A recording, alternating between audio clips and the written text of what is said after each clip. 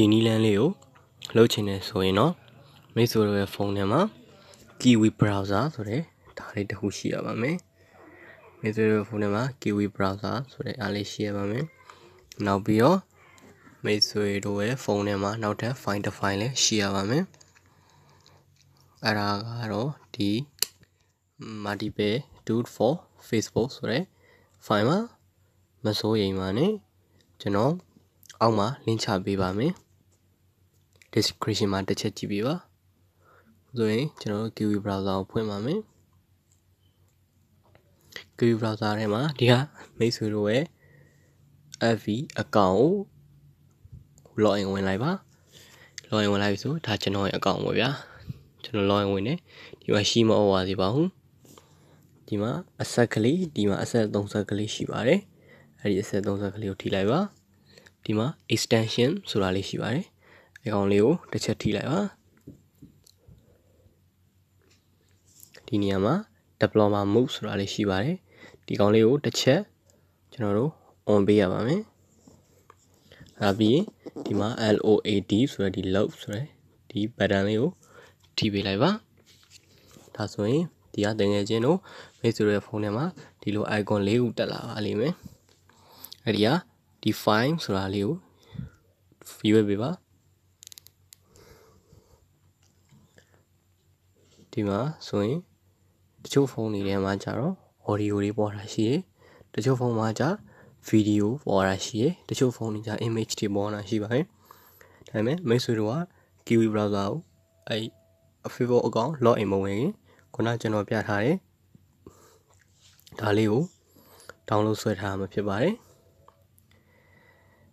ရဲတော့အဲ့မှာဆိုရင် download ဆိုတာလေးကိုတစ်ချက်ထိလိုက်ပါဒီမှာဆိုရင်ကျွန်တော်ဆွဲထားပါတယ် multiple do for Facebook ဆိုတဲ့ဟာလေးပါဒါလေးကိုတစ်ချက်ထိလိုက်ပါမယ်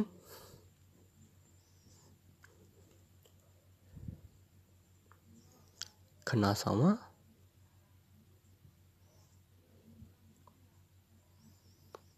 မဝင်ဘူးခင်ဗျနောက်တစ်ခေါက်ပြန်လုပ်ပေးပါမယ် multiple do for Facebook ကိုရွေးပေးပါတက်လာပါပြီဒီမှာဆိုရင် multiple do for Facebook ပါဒီနေရာမှာကျွန်တော်တို့ဒီက notification လေးကိုအလောင်းပေးလိုက်ပါ okay ကိုနှိပ်လိုက်ပါ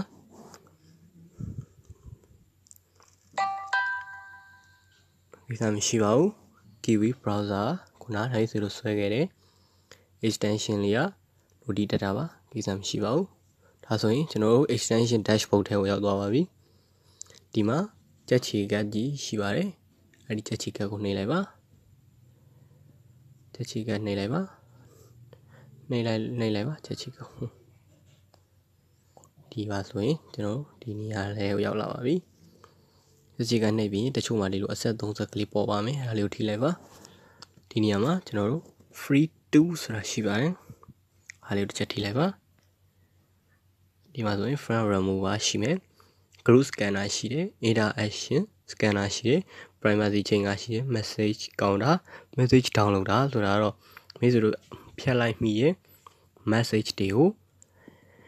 ပြန်ပြီးတော့ယူလို့ရပါတယ်ခွာကျွန်တော်က profile picture ကတ်လုံးမှာဖြစ်တဲ့အတွက်ကြောင့် profile picture ကတ်ကိုနှိပ်ပေးလိုက်ပါဒါဆိုရင်ဒီနေရာမှာပေါ်ပါပြီ she add ဆိုတာလေးကိုတစ်ချက်ထိပေးပါ she activate your Facebook profile picture is now cut ရပါပြီဆိုရင်ကျွန်တော်တို့ Facebook ကိုတစ်ချက်ကြည့်မယ်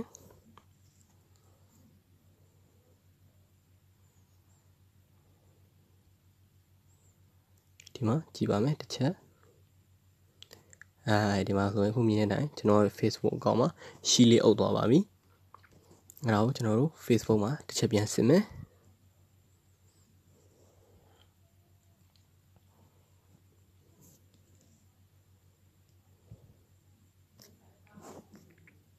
load out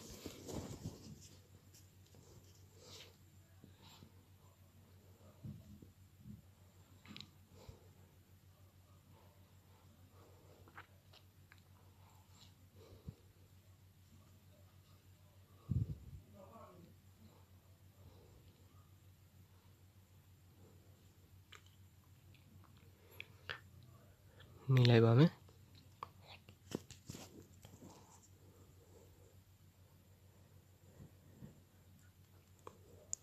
မှာဆိုရင်ခုနကျွန်တော်တို့ profile picture cut လုပ်ထားခဲ့တဲ့ဟာလေးကရှားသွားပြီဖြစ်ပါတယ်ဒီမှာ picture cut သွားပါပြီ select profile picture ကိုကြည့်ပြီး sorry view profile picture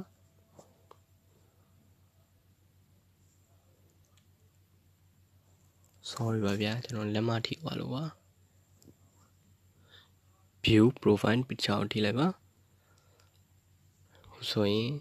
မြင်တွေ့ရတဲ့အတိုင်းရှိလေးအောက်သွားပါပြီမိတ်ဆွေတို့ဖာသာမိတ်ဆွေတို့ကတော့ screenshot ရိုက်လို့ရပါတယ်တခြားအကောင့်ကသာရိုက်လို့မရခြင်းဖြစ်ပါတယ်အားလုံးပဲကျေးဇူးတင်ပါတယ်ခင်ဗျာ